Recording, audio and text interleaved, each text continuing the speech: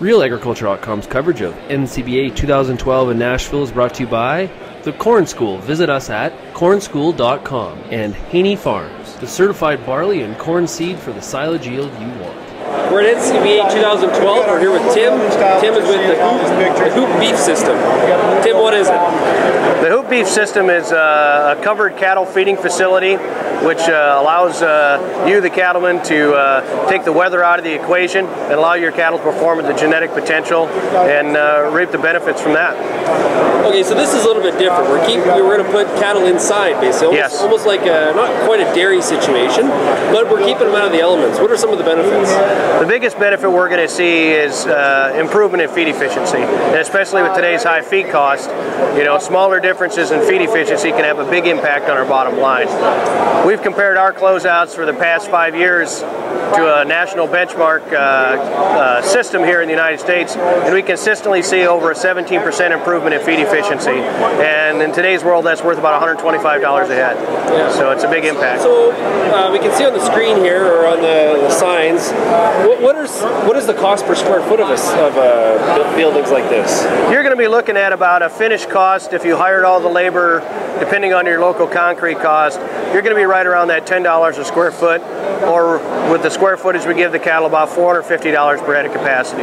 Interestingly enough, with today's fertilizer prices, the fertilizer coming out of the building will pay for the structure. That makes sense. That makes sense.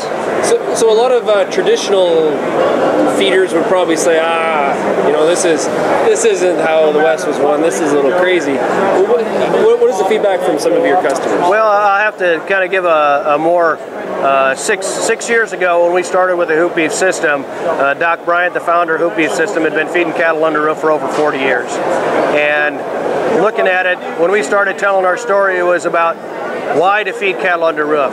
Now we're telling the story about the economic advantages, because the weather we've had in the past 3 to 5 years, I don't care where you're at in the United States or Canada, it's been a bear.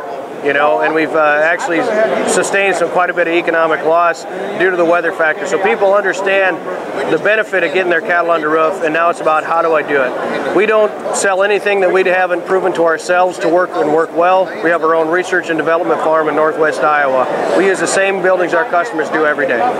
So basically, we can see on the screen here, the pens are a lot drier too. So there's a huge, like that's one of the huge benefits, right? The big thing that our goal is to keep the cattle dry. If cattle have a clean, dry hair coat, their thermal neutral zone, which they don't expend any more energy to maintain body function, is 19 to 85 degrees. You get outside that, and they start expending more energy to either stay warm or to keep cool. And with a clean, dry hair coat inside the building, there's very minimal the number of days. Even in the northern tier, we have customers in North Dakota where those cattle are where we want them to be, so they can reach their genetic potential. There you go.